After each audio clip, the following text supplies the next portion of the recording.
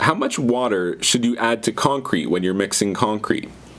To answer that question, it kind of depends what your application for the concrete is for. Typically speaking, the amount of water that you add is to achieve a placement viscosity that's suitable for the application that you're doing. In reality, in terms of, well, how much water makes the strongest concrete mix? Probably a lot less water than what you're expecting.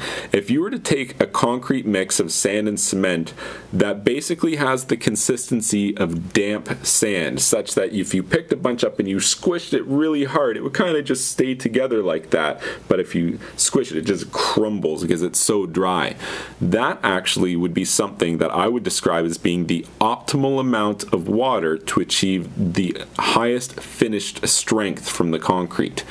Anything over and above that amount of water dramatically reduces the finished strength of the concrete, which is why if you need something thinner for placement viscosity, that's why you don't just keep adding water to achieve that. There's admixtures that you can add, such as water reducer or super plasticizers, which will help you to achieve that thinner placement viscosity without compromising the strength of the concrete.